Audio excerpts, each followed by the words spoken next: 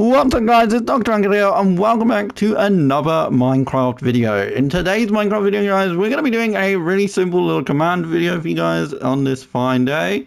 And let's get to what you guys are going to need to do for the ride command.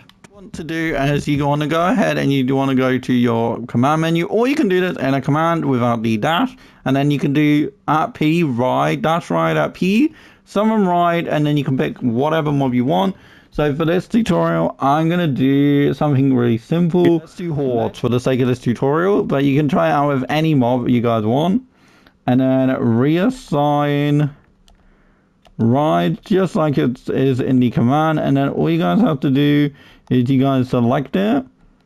And then once you guys, if the mob isn't rideable, you cannot do it. So you just make sure you have a rideable mob. So it can't be a baby horse.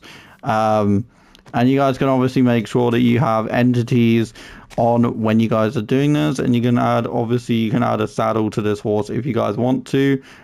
So yeah, that's how you guys do the command. Hopefully you guys did enjoy this tutorial. If you did, let me know what you guys want to see next in terms of commands or tutorials in general. Thank you for watching, have a great rest of your day, and goodbye.